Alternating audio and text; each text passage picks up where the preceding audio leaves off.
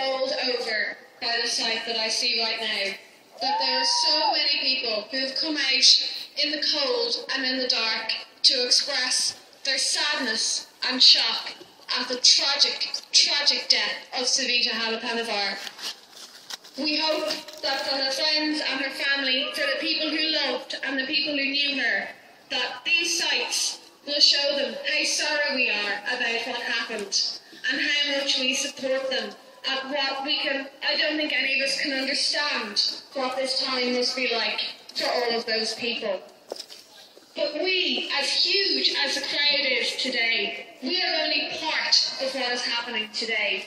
Today we march and today we stand in solidarity with our brothers and sisters who are expressing their grief and expressing their sorrow in Ennis, in Galway, in City West, in Limerick, in San Francisco, in New York, in Brussels, in Letterkenny, in Kilkenny, in Carlow, in Wexford, in towns and cities across the world, across Ireland, across Europe, and the many people who can't make it to demonstrations today, but who are watching us online and who are lighting candles in Savita's memory right now.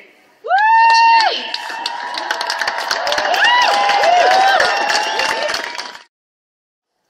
and now is a time for grieving and for reflecting. But we need to remember that tonight is not the end. Tonight is just another step on a long road, on a long struggle, that many of our brothers and sisters have gone before us in the struggle to protect women's rights, to protect their lives, protect their health, and protect their choices. 20 years ago, another huge group of people gathered here to express their horror and disgust at the X case, when the Irish government tried to force a child to bear the child of the rapist. The Irish people stood up and said it was not acceptable. 20 years later, we wait for legislation to say that's not acceptable, to say that women's lives must be protected. It is the most basic of rights, it is the most simple of rights, and yet we have waited 20 years. The failure to legislate is no longer unfortunate, it is inexcusable, and it must end.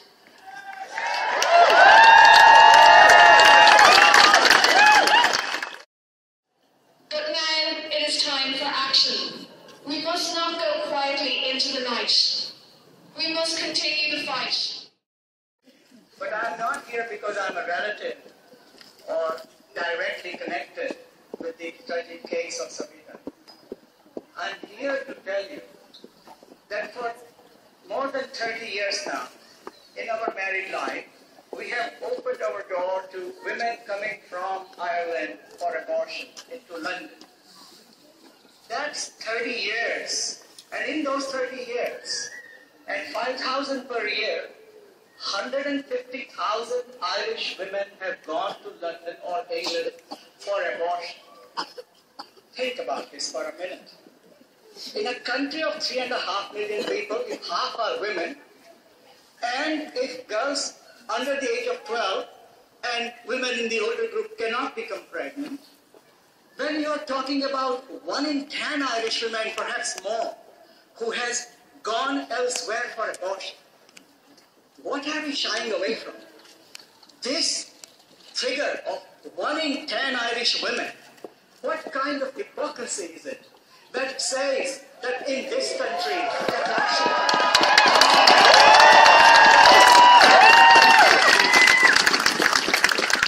now we have achieved something in India that I never thought would be happening.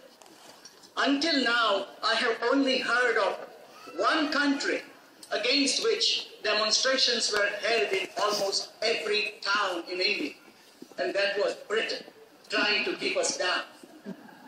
And now, Ireland has achieved that. What shame! A free citizen. Shame. Shame! Shame! Shame! Shame! Shame! Shame! Shame! Shame! Shame! Shame! Shame! Shame! Shame!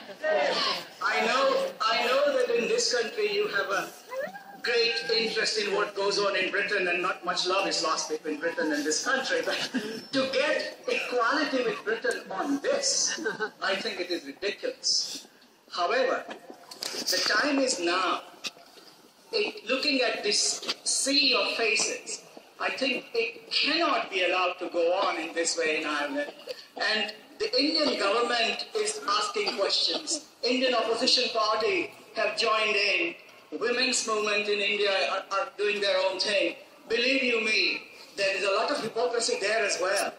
These same people in the government and opposition have been involved in all sorts of attacks on women's rights.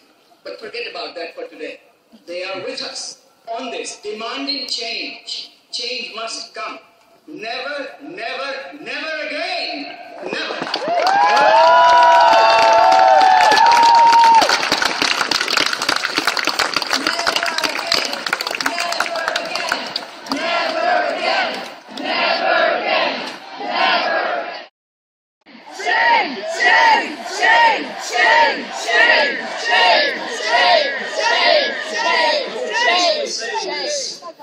No woman who requests an abortion should have her decision overruled by a doctor, a judge, or a bishop. We have...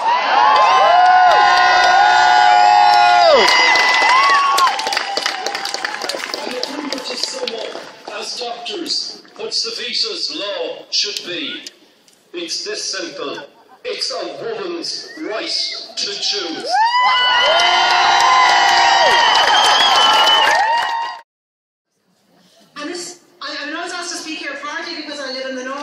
And it's the exact same position in the north. We have the leading obstetrician gynecologist in the north of Ireland, Professor Jim Dornan, telling the BBC yesterday that women in the north could die in exactly the same way as Savita has, because the law is so unclear that doctors don't know what's legal and what's not.